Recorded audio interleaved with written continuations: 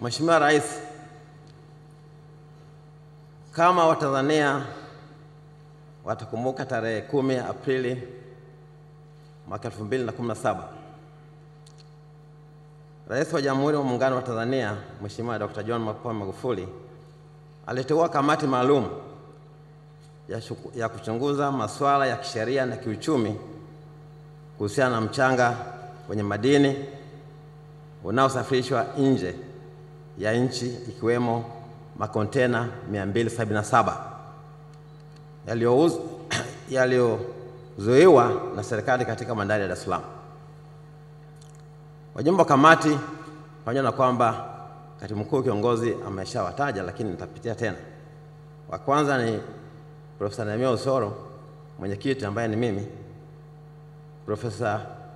Longinus Kiaruzi Tastara, Dr. Oswald Joseph Mashindano, Bwana Gabriel Pascal Malata, Bwana Kashmir Sumba Kiyuki, Bi Butamo Kasuka Philip, Bwana Usejo Bernard Sibisi, na wanane Bwana Andrew Wilson Masawe. Mheshimiwa Rais, katika kutekeleza uchunguzi huo, kamati maalum iliongozwa na hadidu za rejea zifuatazo. Nitarudia tena. Namba 1 ni kufanya tathmini ya mchakato mzima wa usafirishaji wa makinikia na kujiridhisha iwapo utaratibu huo unafanyika kwa mujibu wa mikataba iliyoingiwa baina ya serikali na makampuni ya uchimbaji wa madini, Mining Development Agreements MDAs, na Special Mining Leases SPL, na kwamba taratibu hizo zinafuatwa kikamilifu, pamoja na masuala mengine ambayo kamati itaona ni muhimu kuyafuatilia. Kamati ijiridhishe kuhusu mrejesho wa taarifa za uchenjuaji wa makinikia kutoka nje ya nchi kwa mamlaka za serikali.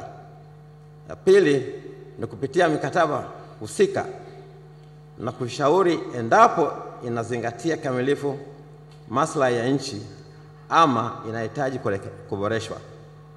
Maeneo yenye mapungufu, mapendekezo ya maboresho yabainishwe wazi. 3, kufanya tathmini ya mfumo mzima wa udhibiti kuhusu biashara ya makinikia kutoka kuchimbwa, kusafirishwa, kuyayushwa na kuuzwa kwa madini yanayopatikana katika makinikia hayo, kwa lengo la kubainisha ufanisi wa mfumo huo katika kuzuia upotevu wa mapato ya serikali yanayotokana na usafirishaji wa makinikia nje ya nchi. 4, kupitia taarifa ya kamati ya wataalamu ya kuchunguza kiwango na aina ya madini yaliyomo kwenye makontena ya makinikia ya dhahabu yaliyokusudiwa kusafirishwa nje ya nchi, iliyoteuliwa tarehe 29 Machi mwaka 2017, hususan kuhusu aina, kiasi, viwango vya ubora na thamani za madini yaliyomo kwenye makinikia hayo, na kubainisha kama serikali inapata mapato stahiki ya kikodi kutokana na biashara hiyo kwa mujibu wa mikataba na sheria za nchi.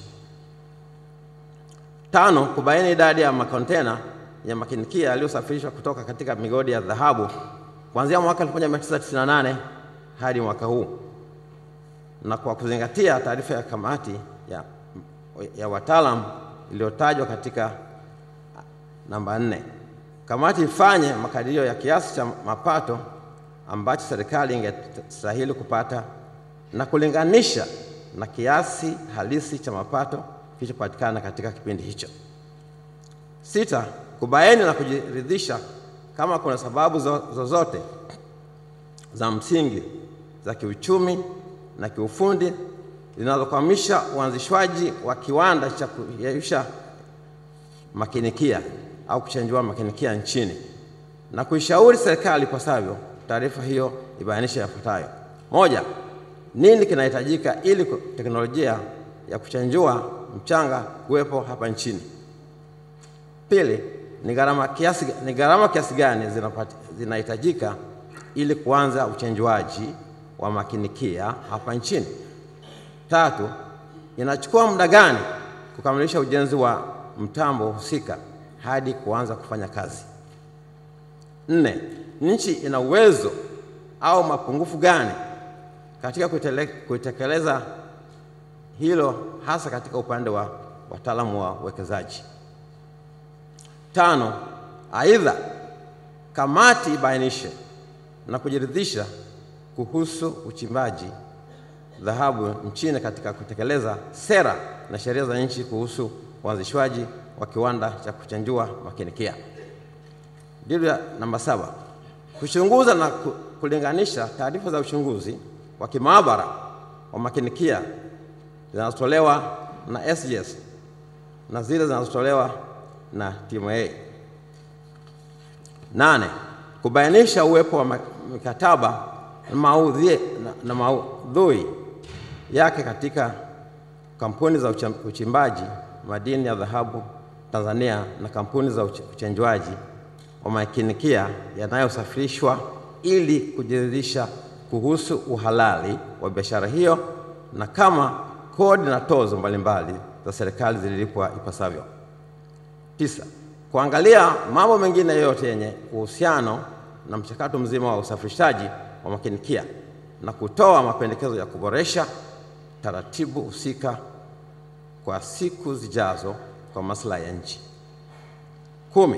Kufanya kazi kwa karibu na wataalamu katika sekta ya madini waliobobea katika taaluma zao, wakiwemo wa jiolojia, wahandisi wa uchenjuaji, wa kemia, wataalamu wa masuala ya fedha na wachumi, pamoja na wataalamu wa masuala ya sheria na kodi, kadri itakavyoona inahitajika.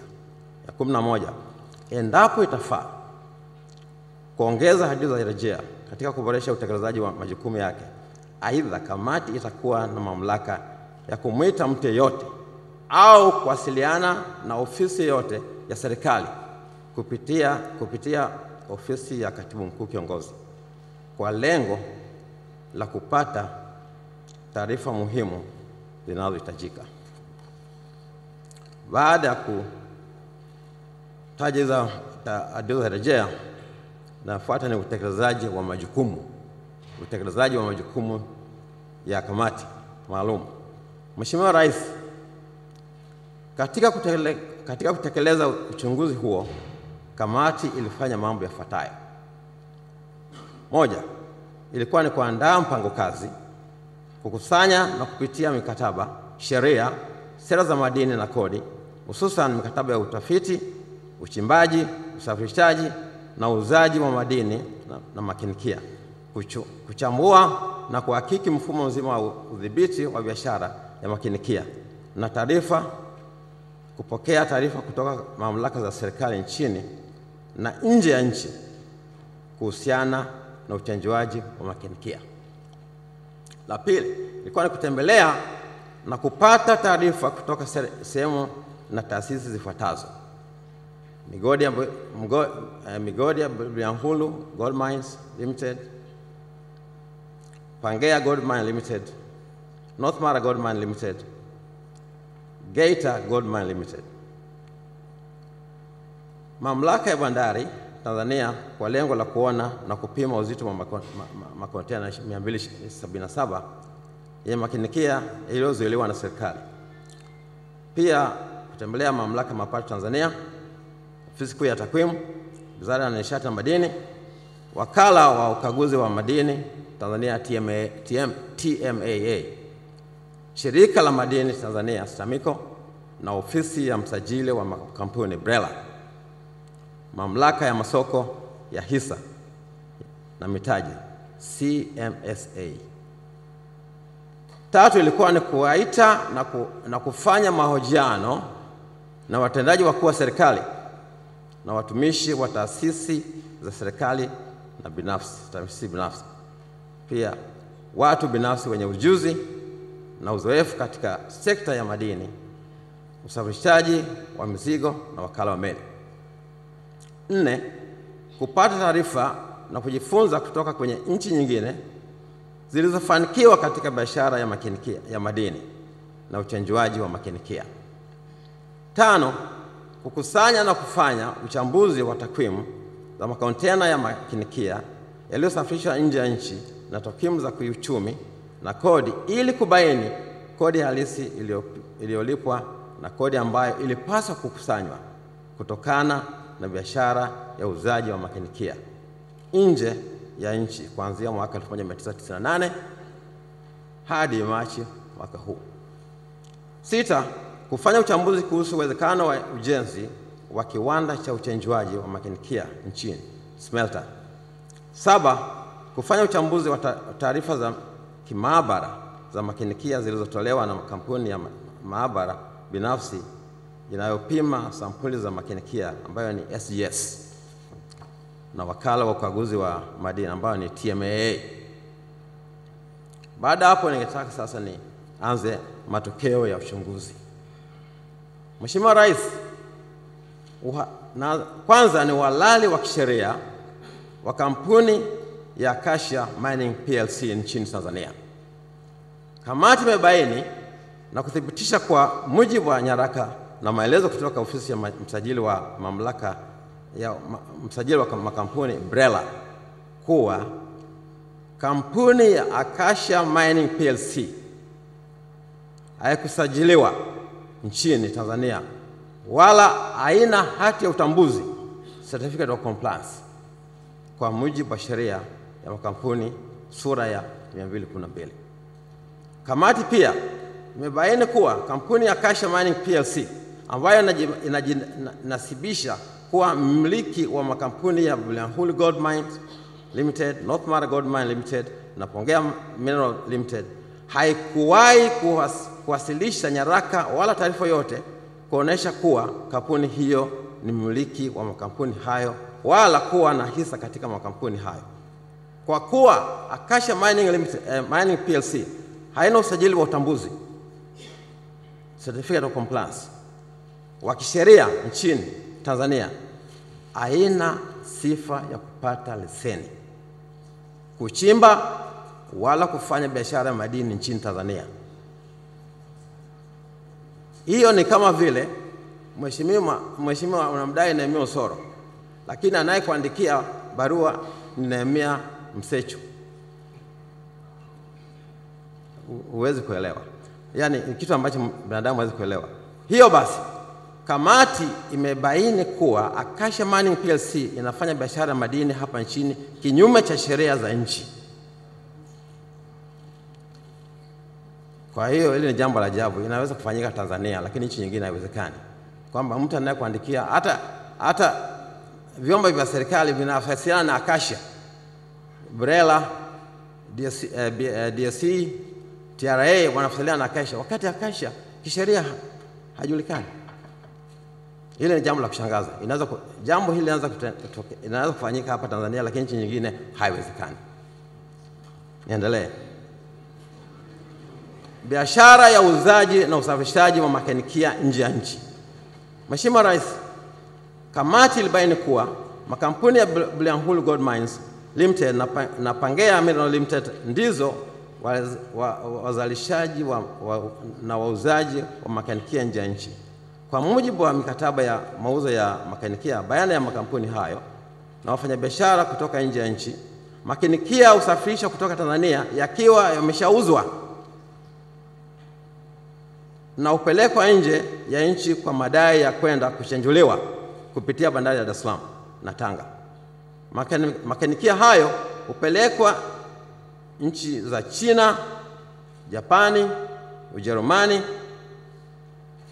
yakiwa kwenye makontena yenye urefu wa futi 20 na wastani wa uzito wa tani 20 kila moja. Wafanyabiashara wa makinikia ni makampuni yaitwayo Auribis AG ya Bulgaria inaitwa ADM, kuna Mark Rich Company Investment, kuna AG na PSP na Pan Pacific Copper Company Limited kutoka nchi za Ujerumani, Uswizi na Australia. Mauzo hayo ya makinikia hufanywa kwa mujibu wa mikataba ya uchimbaji wa madini kati ya serikali na makampuni ya uchimbaji madini, Mining Development Agreement MDAs, kutokana na taarifa za kiuchunguzi, forensic investigation, kupitia mamlaka ya mapato Tanzania TRA, mauzo ya makinikia hufanyika kupitia ofisi ya wasibu inaitwa Treasury Department, ambayo iko Afrika Kusini, sio Tanzania, ya makampuni yaliyopo Afrika Kusini. Ni kwamba hata kampuni hizo migodi, Pangea, Buzwagi na nini, kuhusu taarifa ya kiasi gani kampuni inalipwa, kesha inalipwa, hata wao hawajui, kwa sababu mambo yote ya wasibu yanafanyika Afrika Kusini na sio Tanzania. Lakini kampuni hizi zimesajiliwa hapa Tanzania, lakini mambo ya fedha hayafanyiki hapa. Utaratibu wa uzaji makinikia nje ya nchi.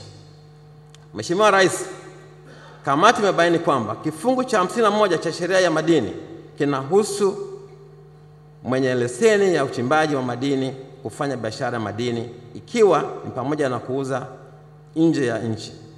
Kifungu hicho kinamtaka mwenye leseni ya uchimbaji kupata kibali cha kusafirisha madini kutoka kwa afisa mwenye mamlaka anayethibitisha kwamba mrahaba stahiki umelipa kwa serikali, mbali ya kupata kibali kinachoonesha malipo ya mrabaa. Hakuna utaratibu mwingine maalum katika biashara ya uuzaji na usafirishaji wa makinikia nje ya nchi.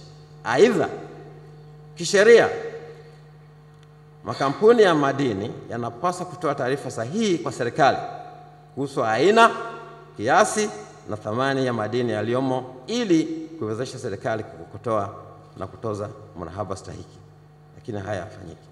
Mheshimiwa Rais, kwa kuzingatia nyaraka na taarifa mbalimbali za kiuchunguzi, kamati imeridhika kuwa baadhi ya watumishi wa serikali, watumishi na wamiliki wa makampuni ya madini, makampuni ya upimaji wa madini na makampuni yenyewe yametenda makosa mbalimbali ya kijinai, yakiwemo ukwepaji wa kodi, kutoa taarifa za uongo, kujipatia mali kwa njia ya udanganyifu, hujumu wa uchumi na kulisababishia taifa hasara kinyume cha vifungu vya 18, 114 na 115 vya sheria ya madini 2010, vifungu vya 101, 106 vya sheria ya kodi ya mapato ya 2004, vifungu vya 79, 88 vya sheria ya usimamizi wa kodi 2015, kifungu cha 24 cha sheria ya uwazi na uwajibikaji katika sekta ya madini Tanzania ya 2015, kifungu cha 27 cha sheria ya makosa ya hujumu uchumi sura ya 200 na kifungu cha 203 cha sheria ya usimamizi wa forodha ya Jumuiya ya Afrika Mashariki ya 2004. Kwa kuzingatia nyaraka na taarifa mbalimbali za kiuchunguzi, kamati pia imeridhika kuwa baadhi ya watumishi wa serikali, watumishi na wamiliki wa makampuni ya madini, makampuni ya usafirishaji na upimaji wa madini na makampuni yenyewe wamelitia aibu taifa kwa kutenda makosa mbalimbali, yakiwemo ukwepaji wa kodi, kutoa taarifa za uongo, kujipatia mali kwa njia ya udanganyifu, hujumu uchumi na kulisababishia taifa hasara. Mheshimiwa Rais, kamati pia imebaini kwamba katika kufanya biashara ya makinikia, makampuni ya Bulyanhulu na Pangea yamekuwa yakiuza makinikia nje ya nchi pasipo kufuata utaratibu kwa namna ambayo vitendo vifuatavyo vimeidhirika. Kwanza, udanganyifu wa kibiashara na ukwepaji wa kodi ambao umesababisha yafuatayo: kuficha idadi, uzito na thamani ya madini yaliyomo kwenye makontena 277 yaliyozuiwa katika bandari ya Dar es Salaam kwa kiwango cha wastani, kuonyesha kwamba thamani yake ni shilingi bilioni 79.94, wakati thamani halisi kwa mujibu wa uchunguzi wa kimaabara uliofanywa na kamati maalum namba 1 unaonyesha kuwa thamani halisi ya madini yaliyomo ilikuwa ni bilioni 829 kwa kiwango cha chini, na kwa kiwango cha juu ni trilioni 1.438 kwa kiwango cha juu. Mgongano au kusigana kwa taarifa za uzito na idadi ya makontena kati ya nyaraka za kusafirishia makontena kadhia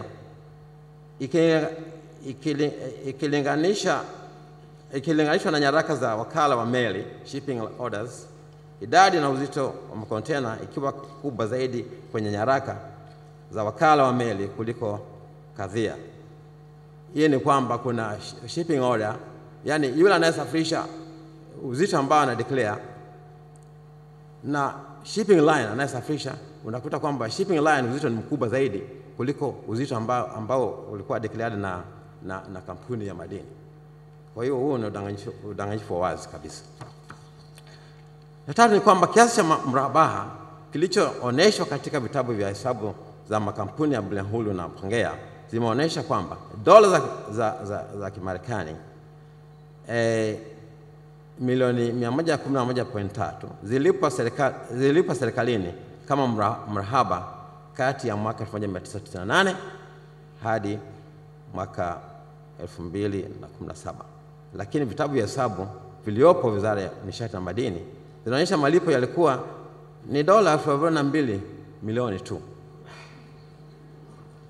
Nitarudia tena.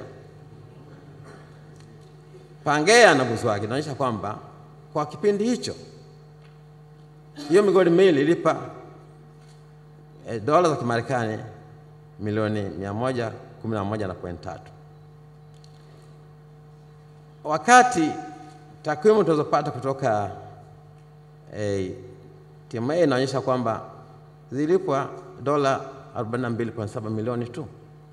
Dola milioni 111.3 na dola milioni 42.7 ni tofauti ya dola milioni 68.6.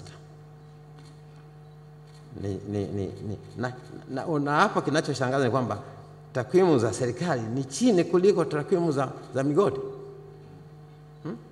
Hili ni jambo la kusikitisha wa Tanzania. D.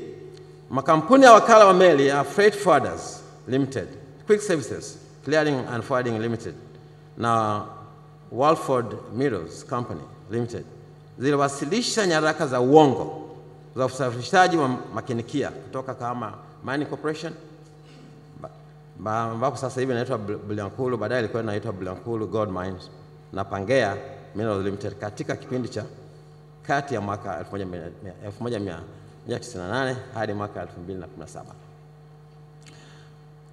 Nyingine ilikuwa ni kutoa taarifa za uongo za uchanjuaji nje ya nchi wakati makinikia hayo yameuzwa kabla ya usafirishaji. Wanasema kwamba wanasafirisha ili wapelekwa smeta, afu baadaye ndio wanalipa. Lakini wanalipwa makontena yale yaliyozuiliwa tayari yameshauzwa na migodi hiyo imekwishalipwa. Nyingine ni kwamba kufanya magendo katika biashara ya makinikia. Makontena 30 ya urefu wa futi 20 yenye makinikia yameelezwa kwenye hati ya usafirishaji nje ya nchi namba 1482 ya tarehe 23 mwezi wa 7 mwaka 2001. Hata hivyo iligundulika kupitia hati ya usafirishaji melini namba TZGT 0000552 kuwa makontena 33 yenye urefu wa futi 20 ndiyo yalisafirishwa, na kwa sababu hiyo yakionyesha makontena matatu zaidi ya idadi iliyoonyeshwa kwenye hati ya usafirishaji melini iliyoandaliwa na wakala wa usafirishaji kwa niaba ya kampuni ya uchimbaji madini.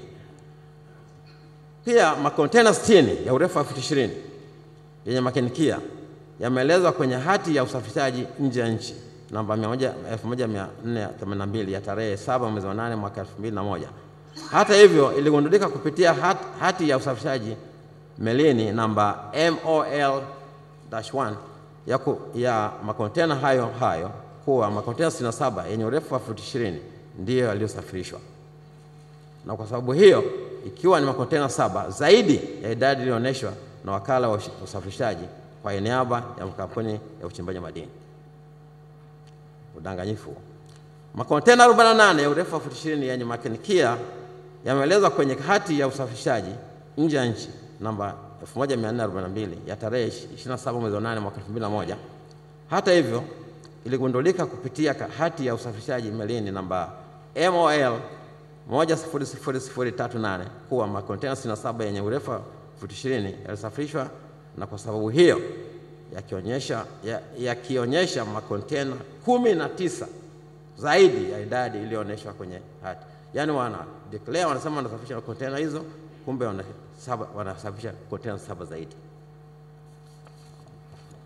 Makontena 85 ya urefu wa futi 20 kwenye makinikia yameelezwa kwenye hati ya usafirishaji nje ya nchi namba 1504 ya tarehe 20 mwezi Desemba mwaka 2001. Hata hivyo, iligundulika kupitia hati ya usafirishaji melini namba MOL 01 kuwa makontena 99 yenye urefu wa futi 20 ndio yalisafirishwa, na kwa sababu hiyo yakionyesha makontena 14 zaidi ya idadi iliyoonyeshwa kwenye hati ya usafirishaji. Naenda kwenye ukwepaji wa kodi ya mapato kwa njia ya udanganyifu na wa bei ya bidhaa au huduma, transfer price manipulation. Mauzo ya makinikia kwa wafanyabiashara na wachenjuaji nje ya nchi haikufanyika kwa ushindani kutokana na kuonesha vipindi virefu vya uhusiano wa kibiashara kwa kuzingatia nyaraka za mikataba baina yao. Masharti ya usafirishaji wa makinikia ulionyeshwa kwa free on board, yani FOB badala ya CIF. Makinikia hayo yaliuzwa kwa wafanyabiashara wale na wachanjuaji wale wenye mahusiano ya kibiashara kama ilivyoonyeshwa katika mikataba ya mauzo ya makinikia baina. Kwamba zile contracts zinaonyesha kwamba wale wanaowauzia wanahusiana na makampuni haya ya madini. Madini yaliyouzwa nje ya nchi hayakuwa makinikia hasa. Badala yake yalikuwa ni madini ya aina mbalimbali mahususi yaliyopatikana kutokana na uchenjuaji. Na hiyo ndio maana katika wale kamati ya kwanza ilipofanya uchunguzi wa kisayansi kupima kujua kuna madini gani katika zile container, ndio maana kwa napata viwango vya juu. Kwa hiyo inawezekana kwamba yale sio makinikia, inawezekana ni kama ni mineral ores. Nienda kwenye nyingine ni kwamba upandishaji wa gharama za uendeshaji migodi. Uchunguzi wa kisayansi wa mifumo ya kompyuta, forensic examination kupitia TRA, umebaini kwamba gharama za utafutaji na upembuzi wa miamba yenye madini imejumuishwa kwenye gharama za mauzo, na kwa sababu hiyo kuathiri faida halisi ambayo ilipaswa kutozwa kodi. Hali hii imesababisha faida ya makampuni kutoonekana, na kwa sababu hiyo kuathiri msingi wa kutoaji kodi ya mapato ya makampuni. Yaani wanafanya gharama zao kuonekana ni juu sana ili kupunguza faida. Maana ile wanalipa corporation income tax, na base ya corporation income tax ni faida. Sasa ukipunguza ile faida, inakuwa uwezi kutozwa kodi ya mapato ya makampuni. Mrahaba ambao haukukusanywa. Kwa mujibu wa taarifa za mwaka 2007, 2011, 2012 zilizotolewa na PricewaterhouseCoopers, bei ya dhahabu katika soko la kimataifa imekuwa ikipanda na kuwezesha makampuni ya madini kupata faida zaidi ya 1,400 mwaka 2002 na mwaka 2006, ambapo Bulyanhulu na Mhengea zilipata faida ya 32%. Hata hivyo, faida yote iliyopatikana kutokana na kupanda kwa bei ya dhahabu haikuoneshwa kwa madhumuni ya malipo ya mrahaba kwa serikali. Uhamishaji haramu wa fedha. Uchunguzi wa kisayansi na mifumo ya kompyuta kupitia TRA umebainika kuwa faida iliyooneshwa na kampuni mama ambayo ni holding company iliyopo nje ya nchi ya Tanzania imekuwa ikirudishwa kwenye makampuni ya uchimbaji nchini kama mikopo iliyotolewa na riba zake. Yaani wanapata pesa kutoka kule nje kwa labda kama sina kasha nani, alafu wanajidai kwamba wamepewa mkopo wakati hizo pesa zimetoka kwenye kampuni holding company. Baadaye riba inayotozwa kwenye taarifa za hesabu kama gharama kwa makampuni ili kutumika katika kutoa kodi za mapato ya kampuni. Sasa niende kwenye thamani ya madini yaliyomo kwenye makinikia kwenye makontena kuanzia mwaka 1998 mpaka mwaka 2017. Uchunguzi wa kamati ulibaini kuwepo takwimu mbalimbali za idadi ya makontena yaliyosafirishwa nje ya nchi kuanzia mwaka 1998 mpaka mwaka 2017. Hata hivyo, kamati iliamua kutumia takwimu kutoka idara ya forodha na ushuru wa bidhaa TRA, kwa kuwa moja ya majukumu ya idara hiyo ni kukusanya takwimu za biashara takwimu za bidhaa zote zinazosafirishwa nje ya nchi kupitia bandari, viwanja vya ndege na mipaka ya nchi. Kutokana na chanzo hicho, idadi ya makontena yaliyosafirishwa yalikuwa 44,277 kwa kiwango cha chini, na kwa kiwango cha juu kontena 61,320. Kwa kiwango ambapo kwa kiwango cha juu kutoka kwenye vyanzo vya uchunguzi. Wakati taarifa iliyotolewa na makampuni haya mawili ni kontena 28,270 nafikiri. Sasa nataka niende kwenye viwango vya dhahabu kwa uzito na thamani kwa miaka hiyo, kwa kipindi cha mwaka 1998 hadi mwaka huu Machi. Viwango vya dhahabu kwenye makinikia. Mheshimiwa Rais, viwango vya dhahabu vilikuwa na wastani wa kilo 28 za dhahabu kwenye kila kontena. Ukitumia kiasi hicho kwa makontena 44,277 unakuta ni tani 1,240. Kiasi hiki kina thamani ya shilingi trilioni 108.06, sawa na dola bilioni 49.12. Kwa kutumia kiwango cha juu cha dhahabu kwa kontena moja unakuta ni kilo 47, ambayo ni kilo 47.5. Kiasi cha dhahabu katika makontena 44,277 kitakuwa ni tani 2,103, ambayo thamani yake katika shilingi ni sawa na trilioni 188.32. Trilioni 188.32. Viwango vya madini ya silver, copper, sulfur, iron, nickel na zinc kwenye makinikia. Ninaanza na madini ya silver. Kiwango cha silver kilikuwa ni wastani wa kilo 6.1 kwa kila kontena. Kwa kutumia kiwango hicho kwa kila kontena na kontena 44,277 utakuta ni thamani sasa unapata tani 270 za silver, na kiasi hicho ni sawa na shilingi bilioni 329.66. Kwa kutumia viwango vya juu unapata tani 309, ambapo thamani yake ni sawa na bilioni 378.3. Madini ya kopa Kiwango cha kopa kilikuwa na wastani wa tani wa kilo 5200, na ukitumia kiasi hicho kwa kontena 44277 unapata tani 230,240. Kiasi hiki ni sawa na shilingi za Tanzania trilioni 2.86. Kwa kiwango hicho ni kwa kutumia kiwango cha juu cha kopa unapata kwamba unapata ni kilo 299,135, ambayo thamani yake ni sawa na shilingi trilioni 3.72. Madini na sulfa. Madini na sulfa, kiasi cha sulfa kilikuwa ni wastani wa kilo 7,800.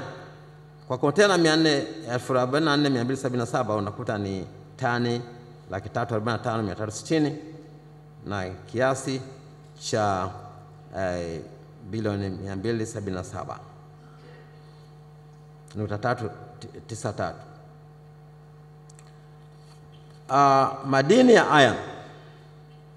Kiwango cha iron kilikuwa na wastani wa kilo 5,400, na kwa kontena 422 unakuta ni tani 239.0, kwa tani 239,095. Kiasi hiki cha iron kina thamani ya shilingi za Tanzania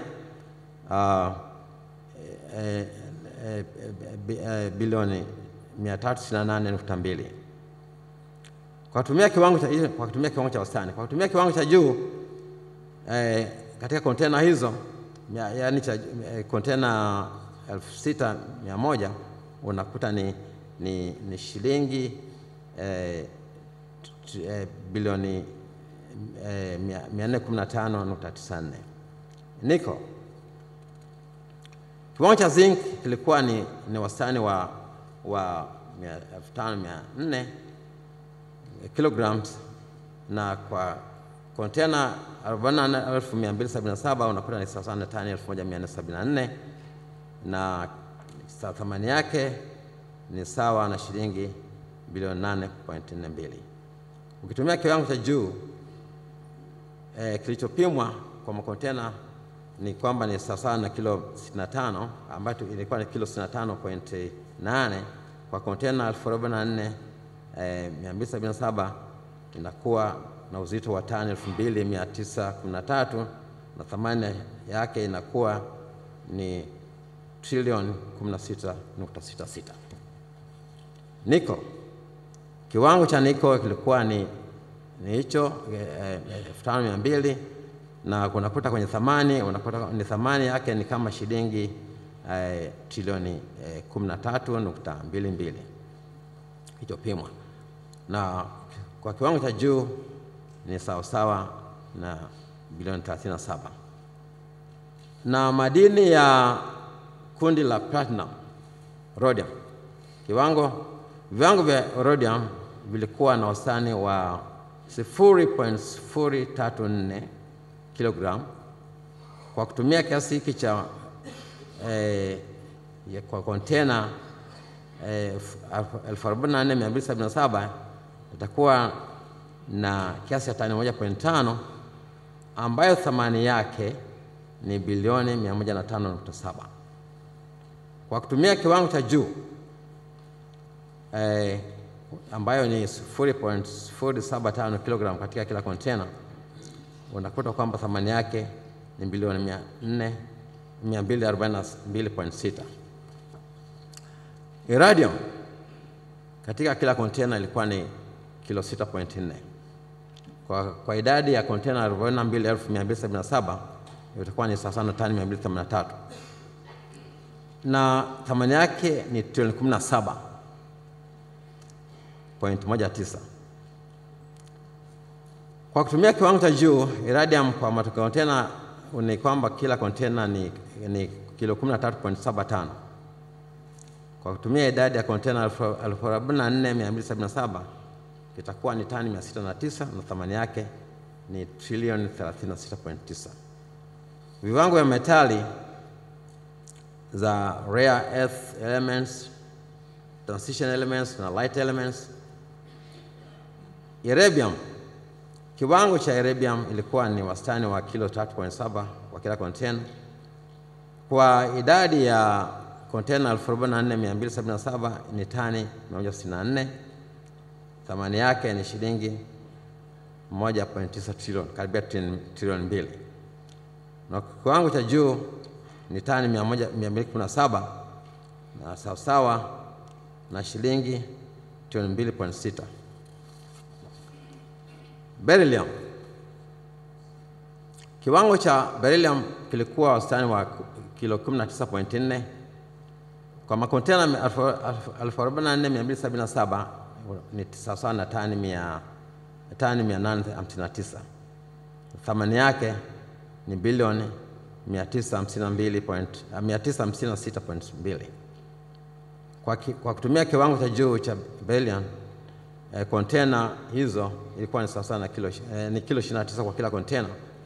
Jumla yote inakuwa ni kilo 1510 na thamani yake ni shilingi 1.3 trilioni. Mwisho nyingine inaitwa tantalum. Ilikuwa na wastani wa kilo 11.7 na kwa container, idadi ya container ya 44,277 ni tani 518 na thamani yake ni sawa na shilingi bilioni 300.87. Kwa kiwango cha juu ni tani 766 ambayo thamani yake kwa fedha zetu ni sawa na bilioni 448.88. Lithium ya mwisho ni kiwango cha lithium ilikuwa wastani wa kilo 21.5 kwenye kila container. Kwa container 44,277 itakuwa na kiasi cha tani 952. Kiasi hiki ni sawa na trilioni ni bilioni 164.82. Na kwa kiwango cha juu ni kilo 29.8 ambayo thamani yake ni sawa na bilioni 228. Mheshimiwa Rais, jumla ya thamani ya madini katika makontena 44,277 yaliyosafirishwa nje ya nchi katika kipindi cha mwaka 1998 hadi mwaka huu Machi, kwa kutumia ilikuwa ina thamani ya trilioni 132.56. Kwa kiwango hicho ni kwa kiwango cha chini, na kwa kiwango cha juu ilikuwa ni trilioni 229.9. Thamani ya madini yaliyomo kwenye makinikia kwenye makontena 61,320. Viwango vya dhahabu. Viwango vya dhahabu ilikuwa ni kama tani 1,717 ambayo thamani yake ilikuwa kutumia viwango vya chini ilikuwa ni shilingi trilioni 149, na kwa kiwango cha juu ilikuwa ni trilioni 253.8. Viwango vya madini silver, copper, sulfur, iron, nickel na zinc kwenye makinikia. Madini ya silver ambayo ni kilo 6.1 katika container ilikuwa ni sawa na tani 20 na kiasi chake ni ambacho sawa na kiasi cha bilioni 456.55. Kwa kutumia kiwango cha juu ni sawa na trilioni 523.9. Madini ya kopa.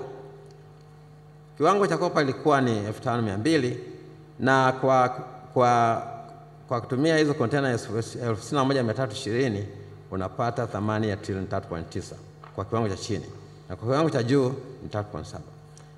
Madini ya sulfur. Madini ya sulfur ilikuwa ni sawa unapata tani 478,296. Thamani yake ilikuwa ni bilioni 411.18 kwa kiwango cha chini. Kwa kiwango cha juu ni sawasawa na bilioni 351. Madini iron. Madini iron ilikuwa ni kiasi cha tani ilikuwa ni kiasi cha tani 331,128. Thamani yake ilikuwa ni bilioni 509 kwa kiwango cha chini. Kwa kiwango cha juu ilikuwa ni bilioni 576. Madini ya zinc ilikuwa ni sawasawa na tani 2,242, kiasi ambacho thamani yake ilikuwa ni shilingi bilioni 11.6 kwa kiwango cha chini. Kwa kiwango cha juu ilikuwa ni bilioni 23.1. Nickel ilikuwa ni kiasi cha tani 858, thamani yake ni shilingi bilioni 18.3 kiwango cha chini. Ya kiwango cha juu ilikuwa ni bilioni 52. Madini ya kundi ya platinum, rhodium ilikuwa ni kama tani 2.5, thamani yake ilikuwa ni bilioni 146 kwa kutumia kiwango cha chini, na kiwango cha juu ilikuwa ni bilioni 335.9. Iridium ilikuwa sawa na tani 368, kiwango kilikuwa ni shilingi bilioni 23.8 kwa kiwango cha chini. Kwa kiwango cha juu ilikuwa ni trilioni 51.1. Viwango vya metali ya rare earth elements, iridium tani 227, thamani yake ni trilioni 2.7 kiwango cha chini, na kiwango cha juu ni trilioni 3.6. Beryllium ilikuwa ni tani 1190, thamani yake ikiwa ni trilioni 1.3 kwa kiwango cha chini, na kwa kiwango cha juu ni trilioni 1.8. Tantalum ilikuwa na tani 717, thamani yake ni bilioni 416.6 kiwango cha chini, na kiwango cha juu 616.1. Lithium ilikuwa ni katika makontena ni tani 1318, thamani yake ni bilioni 228.26 kwa kiwango cha chini, na cha juu ni bilioni 316. Mheshimiwa Rais, thamani ya madini yote katika makontena 61,320 yaliyosafisha nje ya nchi katika kipindi cha kati ya mwaka 1998 hadi mwaka 2017 kwa kutumia kiwango cha wastani ilikuwa ni shilingi trilioni 188.59. Jumla ya thamani ya madini katika makontena 61,320 yaliyosafisha nje ya nchi katika kipindi hicho kwa kutumia kiwango cha juu ni sawa ilikuwa ni trilioni 380.499. Kiasi cha mapato ambacho Tanzania imepoteza, kuna chanzo na kiasi. Kodi ya mapato ya makampuni ni trilioni 55, yaani tukitumia zile kontena 44,277 ni trilioni 57.67. Kodi ya zuio la kodi inaitwa withholding tax ilikuwa ni bilioni 94.4. Au nisome yote kwamba ilikuwa nianze ya kwanza. Kodi ya mapato ilikuwa ni trilioni 55,677 bilioni 352 milioni 653,559. Kodi ya zuio la kodi withholding tax ilikuwa ni bilioni 94,442 milioni 735,830. Mrahaba trilioni 11,147 bilioni 480 milioni 869,759. Gharama za meli kutua na upakwaji ilikuwa ni trilioni 1,671 bilioni 281,263 elfu. Nirudie tena, trilioni 1,671 bilioni 281 milioni 263,923. Jumla unapata trilioni 68,990 bilioni 557 milioni 522,621. Jumla ya mapato ya serikali ambayo serikali ipoteza ni shilingi 68 trilioni 68.59 ambazo ni sawasawa na bajeti ya miaka miwili ya serikali kwa kigezo cha makadirio ya mwaka 2017-18. Aidha, robo ya fedha hizo zingetosha kujenga reli ya standard gauge kutoka Dar es Salaam hadi Mwanza.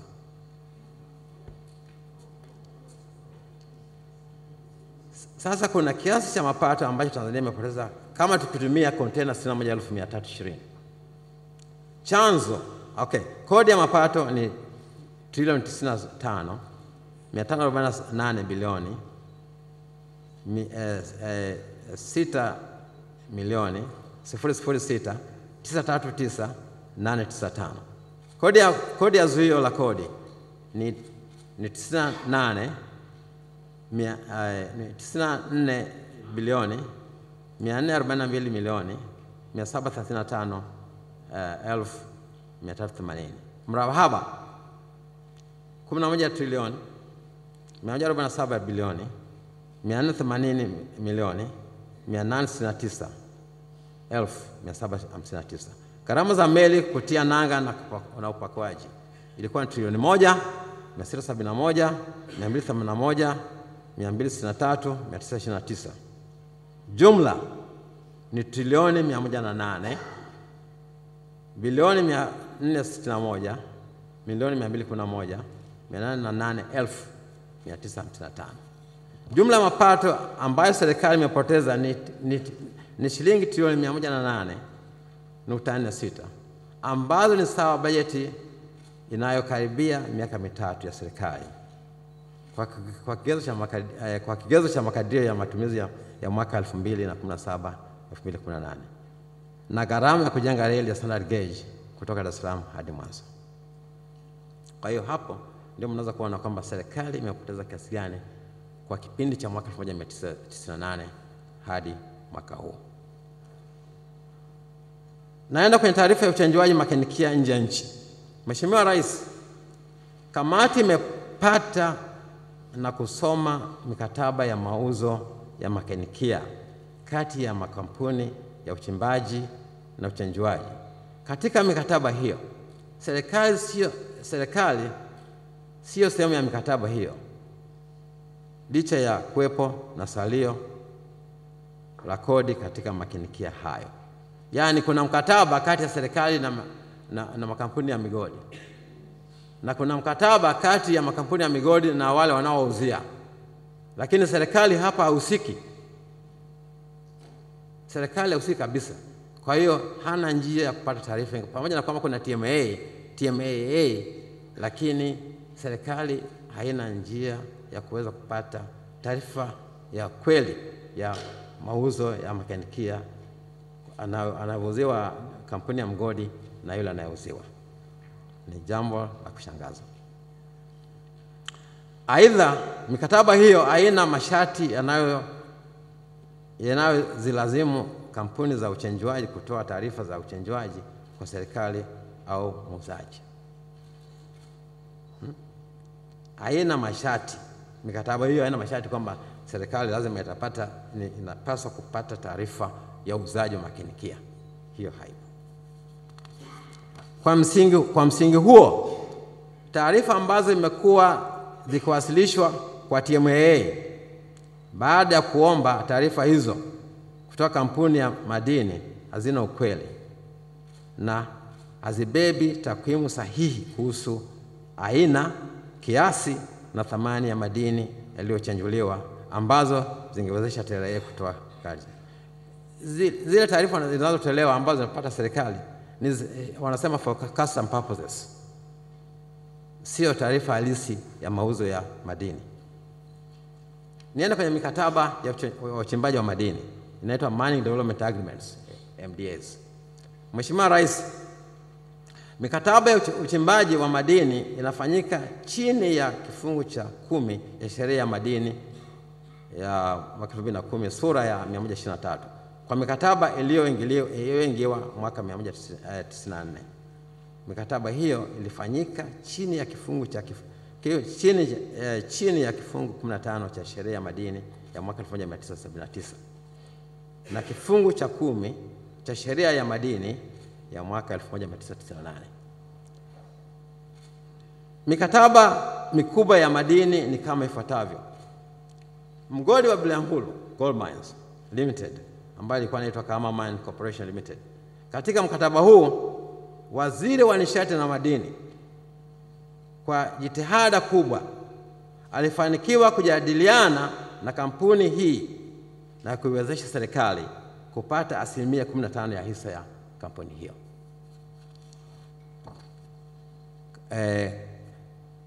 Mkataba huo ulifanyiwa marekebisho Juni mwaka 1999, yani baada ya miaka 5, na kusainiwa na waziri wa nishati na madini aliyefuata, Mheshimiwa Dr. Abdalla Omari Kigoda. Marekebisho hayo yaliondoa 10% ya hisa, zikabaki 5, ambayo serikali ilikuwa na miliki na kubakiza 5% tu. Marekebisho hayo mengine katika mkataba huo ulifanyika Oktoba 1999, ikiwa ni miezi 4 tu tangu kuondolewa ile 10%. Marekebisho hayo ya pili yalitiwa saini na Mheshimiwa Dr. Abdalla Omar Kigoda, ambaye aliondoa 5% ya hisa za serikali. Serikali ikalipwa $5 milioni kama mauzo ya hisa za serikali, na wakakubaliana kwamba katika huo mkataba kwamba serikali itakuwa inalipwa $100,000 kila mwaka waziri wa fedha au kamishna wa madini akiomba. Katika uchunguzi wetu tumejaribu kuuliza wizara na makampuni, hatukupata taarifa ya malipo ya $100,000 kila mwaka na malipo ya $5,000. Yaani ni jambo ambalo unashinda kuelewa. Serikali ina hisa ya 15%. Kwa binadamu wa kawaida, wewe zile hisa unasema unazirudisha, alafu baadaye unazifuta kabisa na unasema kwamba tulipe $5,000 kwa mauzo ya hisa zetu za 5% iliyobakia, alafu utatulipa kila mwaka. Uweze kufanya hivi ni kwa maslahi ya taifa kweli? Kwa maslahi ya taifa unaweza, kama binadamu wa kawaida unaweza kufanya hilo jambo? Mimi mwenyewe nashinda kuelewa. Una hisa 15%, unauza zinabaki 10. Baadaye unafuta zote. Wewe unapewa $100,000 kwa mwaka. Haiwezi kuwa kwa maslahi ya taifa. Itakuwa kwa maslahi, tutasema labda kwa maslahi ya binafsi.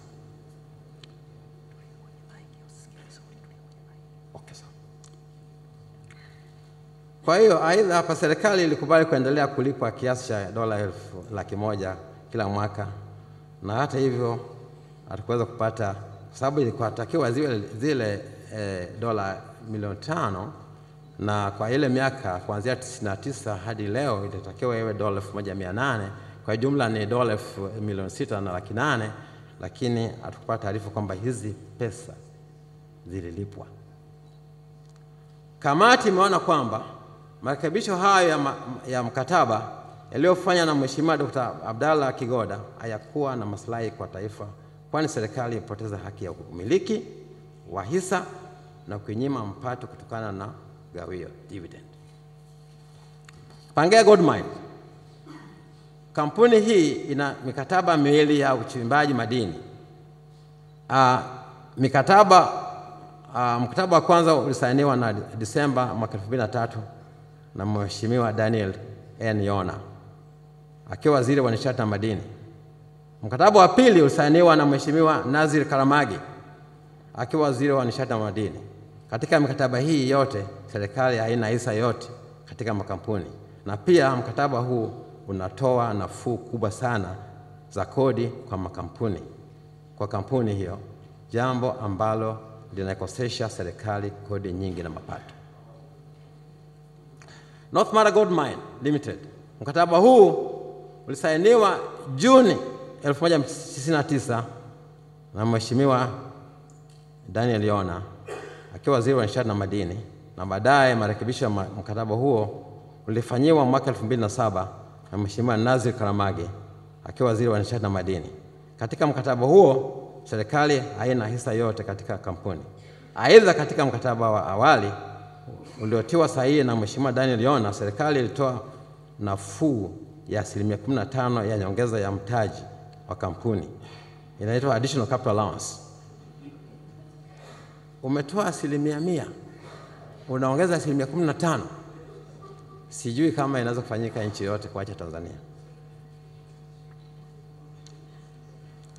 Na kuifanya kampuni hiyo iwe inajilipa kwanza ili kuridhisha mtaji wake na 15% iliyopewa na serikali, na hivyo kusababisha kampuni kutangaza hasara katika biashara kila mwaka. Jambo hilo limekuwa inakosesha serikali kodi ya mapato. Kamati imebaini kwamba marekebisho yaliyofanyika mwaka 2007 kuondoa nafuu ya 15% bado malimbikizo ya hasara kutokana na nafuu ya kodi iliyokuwa imetolewa na serikali iendelea kudaiwa na kampuni hii. Geita Gold Mine Limited, ambayo inamilikiwa na Anglo Gold Ashanti Limited. Mkataba huu ulisainiwa na Mheshimiwa Dr. Abdallah Omar Kigoda akiwa waziri wa nishati na madini. Katika mkataba huu serikali haikupata hisa yote katika kampuni, na pia mkataba huu unatoa nafuu mbalimbali za kodi kwa kampuni, jambo ambalo linakosesha serikali kodi nyingi na mapato. Mikataba ya uchimbaji madini inaweza kuwa inaongeza na kurekebisha masharti yaliyomo katika leseni za uchimbaji madini.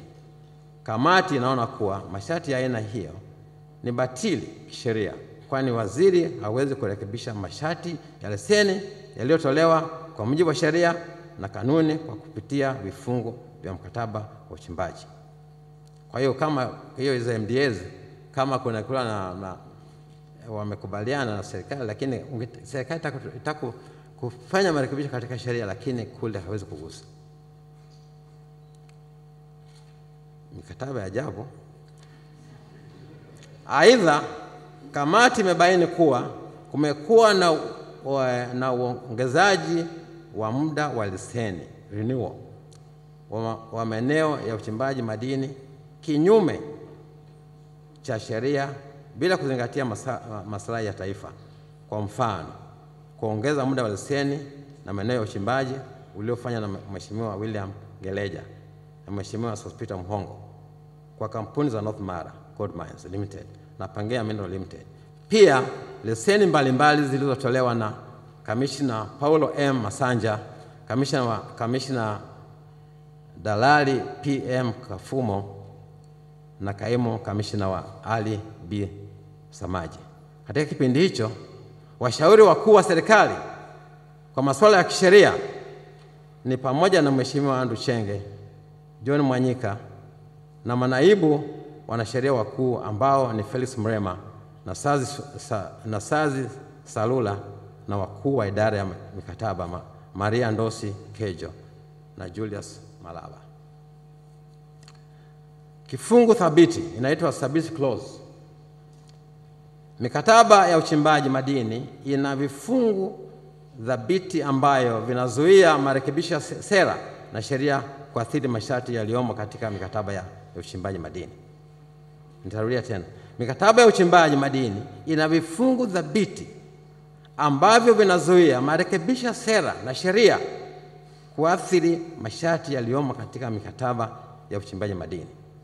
Kamati iliona kuwa pamoja na uwepo wa vifungu thabiti, stability clause, serikali haizuiliwi kurekebisha au kubadili sera na sheria zinazoweza kuathiri mikataba ya uchimbaji madini.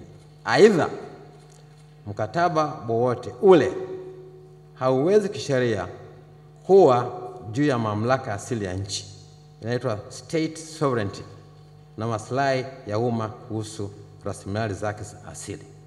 Kwamba haiwezekani kwamba yani kama kuna mkataba kwamba nchi, taifa haiwezi kufuta kwa mfano sheria, kwamba washakubaliana kwenye mkataba basi. Hata sheria za kimataifa inaruhusu hiyo, lakini sisi tunadanganya kwamba basi washakubaliana katika mkataba, lazima tufuate mkataba.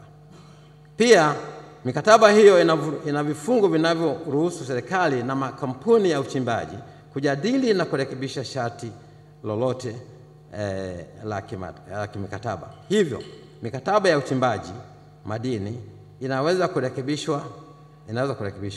Ipo mifano mingi inayoonyesha kuwa masharti yenye vifungu dhabiti haiondoi mamlaka ya nchi kufanya maamuzi yake kisera au sheria ambayo yana maslahi kwa taifa na wananchi wake. Kila nchi inayo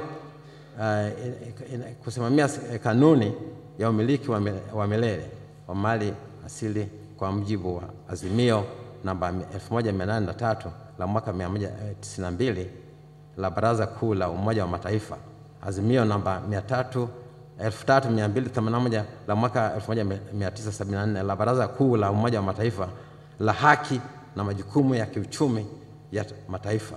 Mazimio yote yanatamka bila shaka haki na mamlaka ya nchi kuweka mifumo ya kuondoa unyonyaji katika mali asili na kuamua migogoro juu ya mali asili ikiwemo madini, gesi na mafuta. Misamaha ya kodi. Mikataba ya uchimbaji madini ina vifungu vingi vinavyotoa misamaha mingi ya kodi ambayo haina maslahi kwa taifa. Kwa kutumia mikataba hiyo, makampuni yamekuwa hayalipi kodi kwa kutumia kinga hiyo, ile MDA zinawapa kinga. Inatosha kusema kuwa mikataba hii haina manufaa kwa taifa. Utunzaji na uhamishaji wa fedha katika mabenki.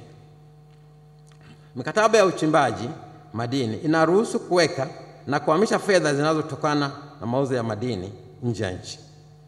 Kamati imeona kuwa hali hiyo inanyima nchi nafasi ya kukuza uchumi, kuongeza thamani ya fedha yake kutokana na mauzo ya madini, kwa sababu fedha haziwekwi katika mabenki yaliyomo ndani ya nchi.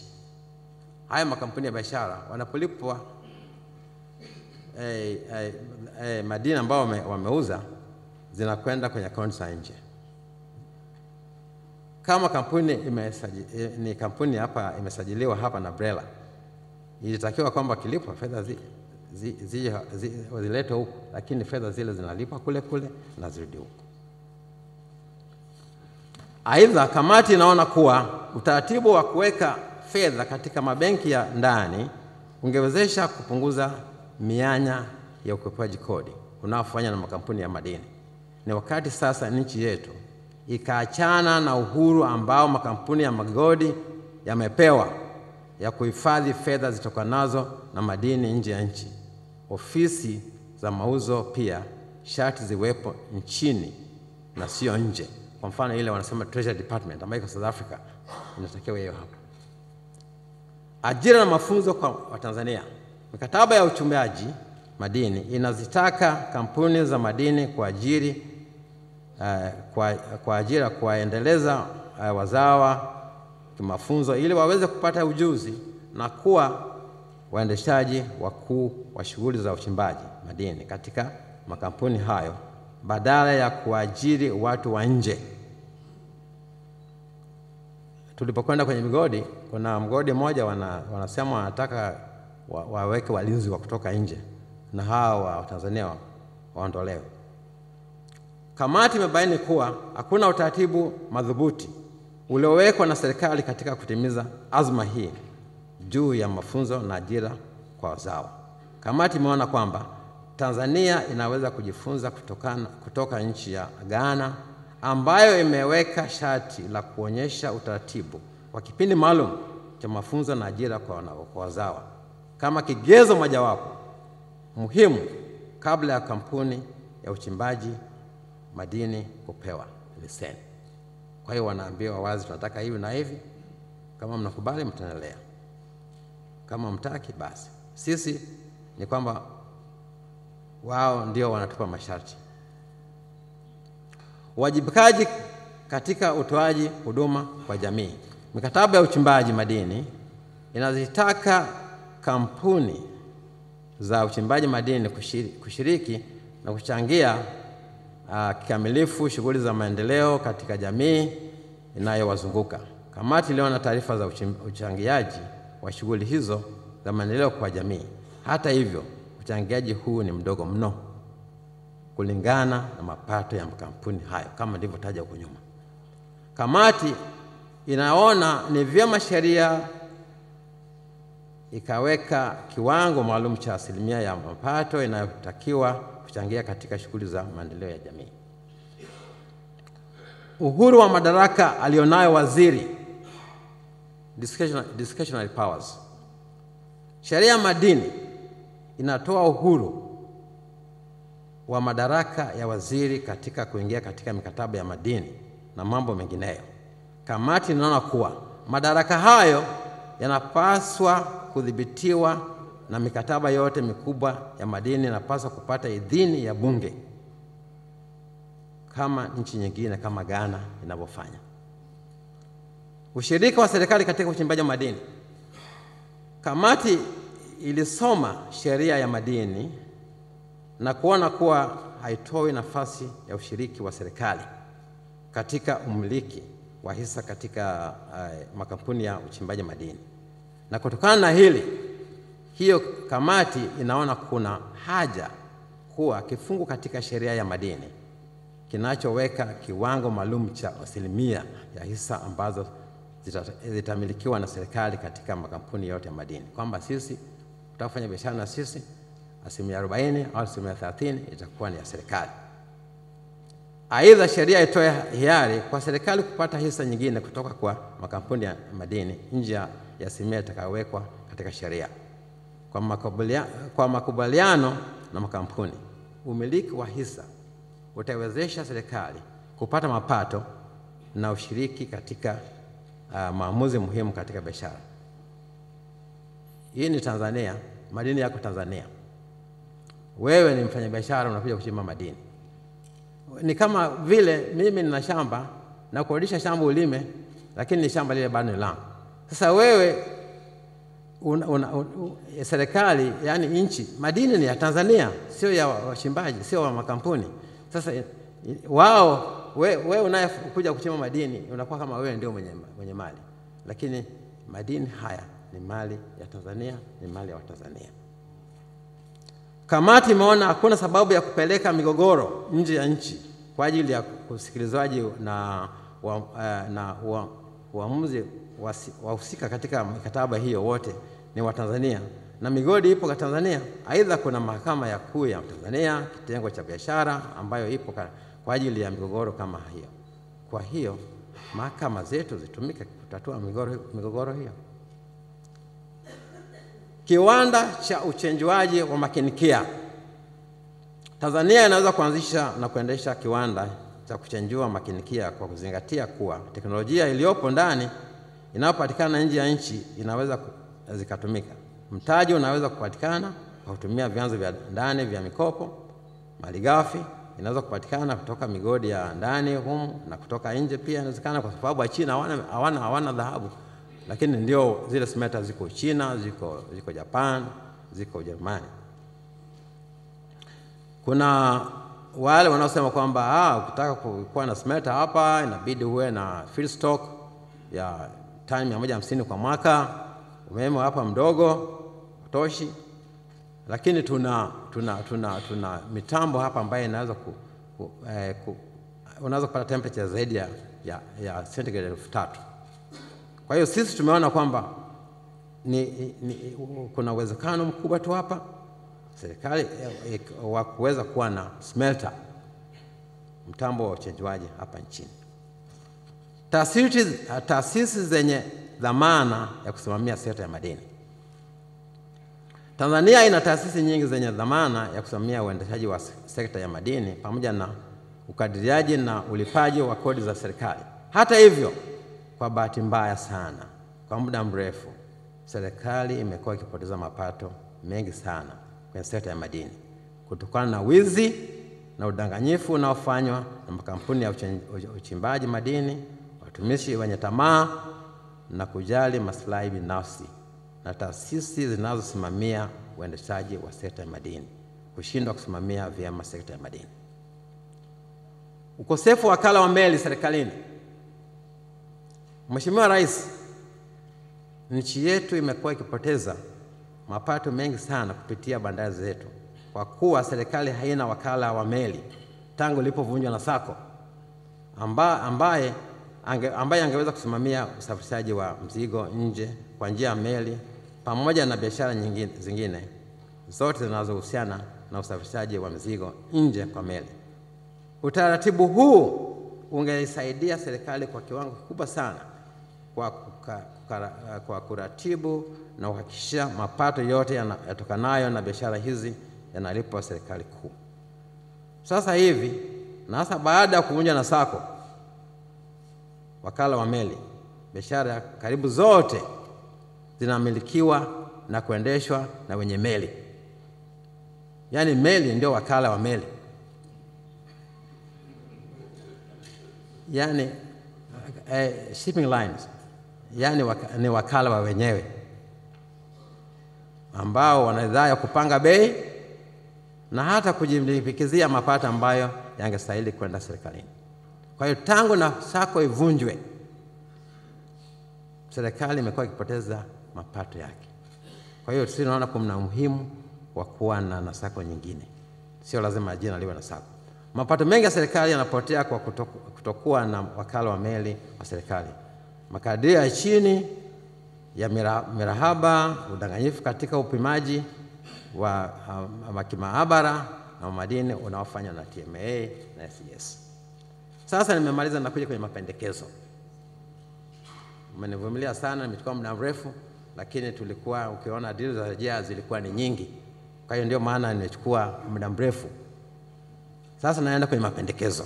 Mnisikilize sana kwenye mapendekezo.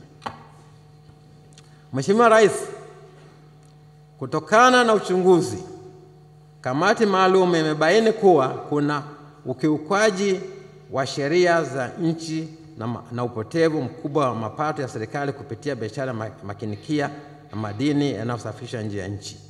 Kamati hii inatoa mapendekezo kwa serikali kama ifuatavyo. Namba 1, serikali kupitia msajili wa makampuni ichukue hatua za kisheria dhidi ya kampuni ya Acacia Mining PLC ambayo imekuwa inaendesha shughuli zake nchini kinyume na matakwa ya sheria. Namba 2, serikali idai kodi na mrahaba kutoka kwa makampuni yote ya madini ambayo yamekwepa kulipa kodi na mrahaba stahiki kwa mujibu wa sheria. 3, serikali iendelee kuzuia usafirishaji wa makinikia nje ya nchi mpaka hapo makampuni hayo ya madini yanayodaiwa yatakapolipa kodi, mrahaba na tozo stahiki kwa mujibu wa sheria. 4, serikali anzishe utaratibu utakaowezesha ujenzi wa kiwanda cha uchenjuaji wa makinikia smelter ili kuondoa upotevu wa mapato na kutengeneza ajira kwa Watanzania. 5, serikali ifanye uchunguzi na kuchukua hatua za kisheria dhidi ya waliokuwa mawaziri, wanasheria wakuu wa serikali na manaibu wakuu na manaibu wao, wakurugenzi wa idara za mikataba na makamishina wa madini, wanasheria wa Wizara ya Nishati na Madini na watumishi wengine wa serikali na watu wote waliohusika katika kuingia mikataba ya uchimbaji madini, utoaji wa leseni za uchimbaji wa madini na kuongeza muda wa leseni, watumishi na wamiliki wa makampuni ya madini, makampuni yaliyohusika kuondoa nyaraka za usafirishaji wa makinikia Freight Forwarders Limited na makampuni ya upimaji wa madini kwa kuvunja sheria za nchi. 6. Serikali ifute utaratibu wa kupokea malipo ya mrahaba ya 90% na kusubiri malipo ya 10% kulipwa baada ya wakati wa makampuni hayo ya madini kuyauza madini hayo kupewa fedha. Yaani kwamba wanalipa 90% ya mrahaba, alafu 10% wanalipa baadaye. Lakini kama wanauza hapa pale wanapata 90%. Ni kudanganya serikali kwamba tuwalipa 10% baadaye. Na mara nyingi wanakuta kwamba wanasema kwamba serikali inadaiwa kwa sababu makadirio ya mwanzo yalikuwa ni wanalipa mrahaba kiasi kikubwa. Kwa hiyo inabidi serikali inadai serikali kwa sababu makadirio ya mwisho yale final payment imeonekana kwamba ni chini. 7. Serikali ifanye uchunguzi kuhusu mwenendo wa watumishi wa idara ya walipa kodi wakubwa katika mamlaka ya mapato ya Tanzania katika kushughulikia madai ya kodi ambayo mabaraza ya rufaa ya kodi na mahakama zimekwisha yatolea uamuzi, na vile vile ichunguze mienendo ya watumishi wa mabaraza ya kodi kwa kutotolea maamuzi ya kesi ya kodi kwa muda mrefu kuhusu mashauri yaliyochukua muda mrefu. Kwa hiyo yani TRA inaidai makampuni kodi kwa muda, inachukua muda mrefu sana, na katika mahakama ya rufaa inachukua muda kutoa maamuzi. 8. Benki Kuu ya Tanzania ifuatilie malipo ya fedha za kigeni yanayotokana na mrahaba kwa mauzo ya madini. 9. Serikali ianzishe utaratibu wa kulinda maeneo ya migodi na viwanja vya ndege vilivyopo migodini ili kudhibiti vitendo vya hujuma vinavyoweza kuwa vinafanywa na makampuni ya migodi ikiwemo utoroshaji wa madini. 10. Sheria iongeze kiwango cha adhabu zilizoainishwa kwa makosa ya ukiukwaji wa sheria ya madini na sheria za kodi. 11. Serikali kupitia wataalamu wabobezi katika majadiliano na mikataba, expert in negotiation and contracts, wapitie mikataba yote mikubwa ya uchimbaji madini wa review na kufanya majadiliano na makampuni ya madini ili kuondoa misamaha yote ya kodi isiyokuwa na tija kwa taifa, na badala yake kuweka masharti yenye tija kwa pande zote mbili kwa kuzingatia maslahi ya nchi. 12. Sheria iweke kiwango maalum cha 1% ya hisa ambazo itazamilikiwa na serikali katika makampuni yote ya madini nchini. Aidha, sheria ielekeze serikali kufanya majadiliano ili kuwezesha serikali kununua hisa katika makampuni ya uchimbaji madini ili kuwezesha kupata mapato zaidi na ushiriki katika maamuzi muhimu katika biashara ya madini. 13. Serikali iunde chombo cha kusimamia biashara ya usafirishaji bidhaa nje ya nchi kupitia bandari kama ilivyokuwa na sako ili kudhibiti biashara haramu na kuondoa mianya ya ukwepaji kodi. 14.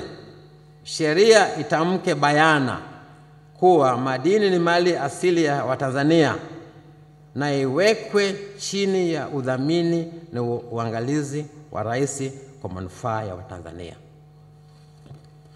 15.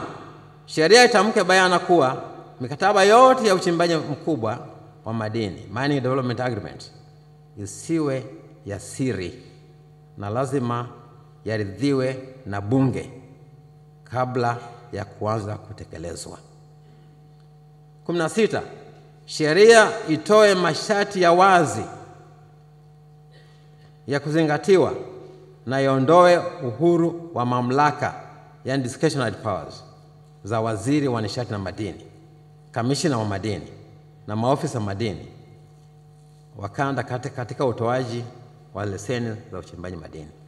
17.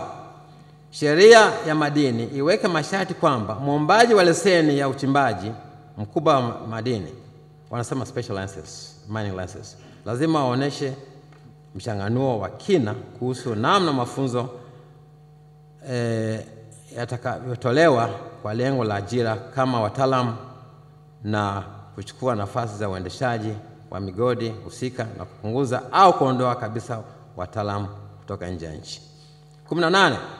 Sheria ielekeze makampuni ya madini kuweka fedha zinazotokana na mauzo ya madini katika benki zilizopo nchini ili kuimarisha uchumi wa nchi na kuondoa mianya ya ukwepaji kodi na tozo mbalimbali. 19. Serikali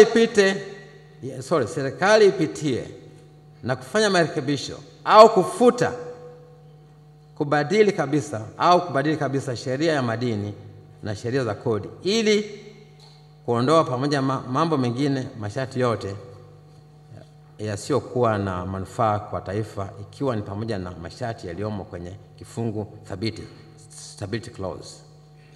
20. Bado mmoja zaidi. Serikali igharamie na kutoa mafunzo kwa watumishi wa serikali ili kuwapatia uelewa na weledi katika nyanja ya majadiliano na uendeshaji wa mashauri yatokanayo na mikataba, ikiwemo ya mikataba ya madini, skills in negotiations and arbitration. Mwisho, serikali kupitia kamishna wa madini iwe inafanya ukaguzi wa mara kwa mara kwa makampuni ya madini ili kujihakikishia uzingatiaji au ukiukaji wa sheria na taratibu za uendeshaji na kuchukua hatua ipasavyo. Mheshimiwa Rais, kwa mara nyingine tena, mimi binafsi na kwa niaba ya wajumbe wa kamati yetu, nashukuru kwa imani yako kwetu kwa kututeua kufanya hii kazi, na naamini kwamba tumejaribu kadri ya uwezo wetu kuifanya hii kazi. Kwa heshima kubwa naomba niwasilishe.